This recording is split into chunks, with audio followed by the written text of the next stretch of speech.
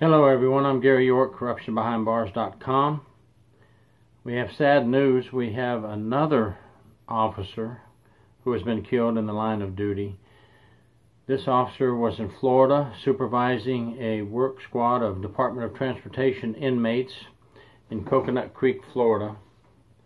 And Officer Tawanna Marin, a 9-year veteran of the Florida Department of Corrections, was overseeing inmates who were cleaning a grassy area on the roadside, when a Nissan Maxima crashed into the back of a dump truck, causing her to get caught between the vehicles. This is a very, very sad incident. She is a 9-year-plus veteran with a perfect record in the Department of Corrections. And this is a very sad day. You know, we have a officer's memorial or a correctional officer wall for Florida at Wakulla Correctional Institution. And this is getting to have too many names on the wall. We're just having too many correctional officer deaths. And this is such a senseless incident. We pray for the family, and we pray for all her friends and anyone that was involved in the incident. As we know right now, there are no criminal charges being placed on anyone driving.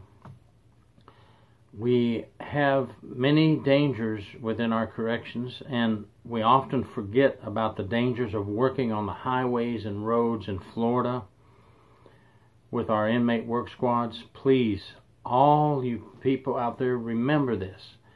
It's your duty as a driver to pay attention. You have to do that, number one, for everybody's sake. But all over the roads and highways in Florida, we have inmate Department of Transportation work squads cleaning the sides of the roads, picking up trash. And we need everyone to pay attention. I don't know what the outcome of this is going to be, if we're going to learn that the driver was texting while driving or just not paying attention. But it's a very sad situation, and being a former Florida Department of Corrections employee myself, I know how hard this hits home with the officers in the Florida Department of Corrections. God bless you all. Be safe, and please say a prayer for the family of Tawanna Marin, who was killed in this accident. Thank you.